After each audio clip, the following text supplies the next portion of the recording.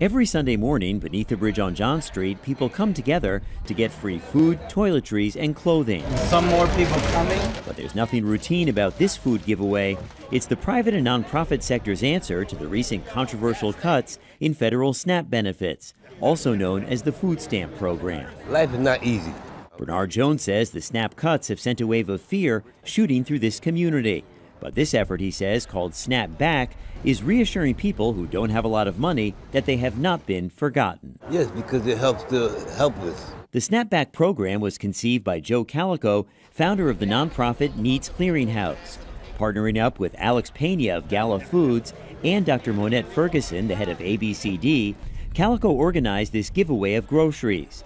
He says the effort is as much a symbolic gesture as it is a practical measure, sending the message that SNAPBACK will have your back. We want to make sure that people never have to choose between paying the rent, paying the mortgage, paying a doctor bill, or putting food on the table. Calico says the grassroots effort has taken root in Greenwich as well as Bridgeport.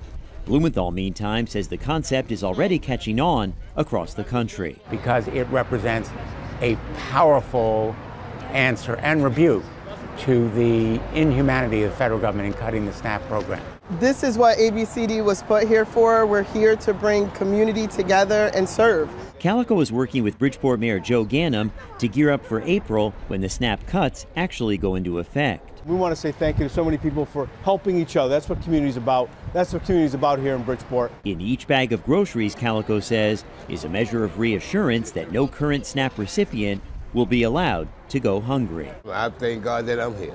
In Bridgeport, Frank Recchia, News 12, Connecticut. Senator Blumenthal says he will promote the SNAPBACK program as a national model for dealing with cuts to the federal food stamp program.